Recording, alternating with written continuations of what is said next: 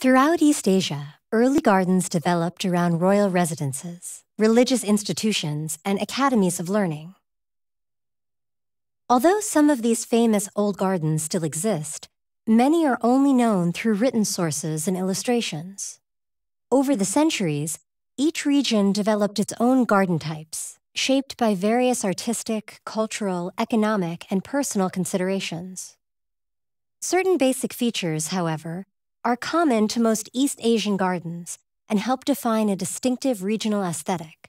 This scene, a small part of a larger album, illustrates an episode in a popular love story, which became the subject of a play titled The Story of the Western Wing. While touring a Buddhist temple, an aspiring young scholar stumbles across two female lodgers, Oriole, Kui Yingying, and her maid Crimson, Hong Niang, and he becomes immediately enamored with Oriole. Having received a suggestive written response to his overtures, the young scholar scales the wall of Oriole's garden one night.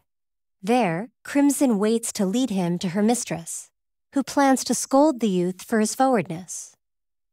Traditionally, private gardens in China were enclosed by walls or fences of some kind, and were an integral part of the immediate home environment. Small courtyard gardens, such as the one depicted here, and decorative plantings along open passageways, figured prominently within the main living space, and many ground floor rooms had easy access to an adjoining garden area of suitable scale and proportion.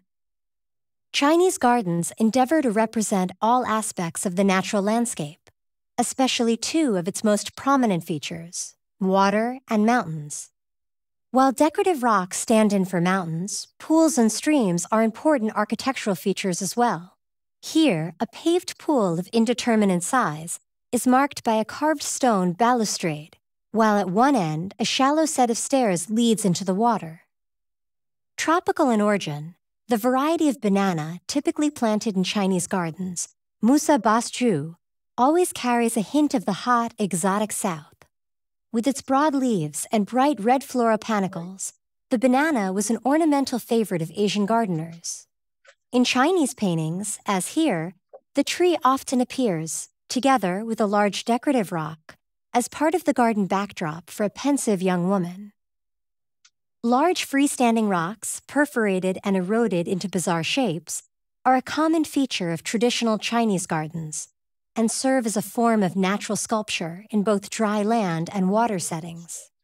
Aficionados collected especially dramatic or visually intriguing specimens of all sizes and displayed them in various contexts within their homes and gardens, where they were seen as representations of mountains.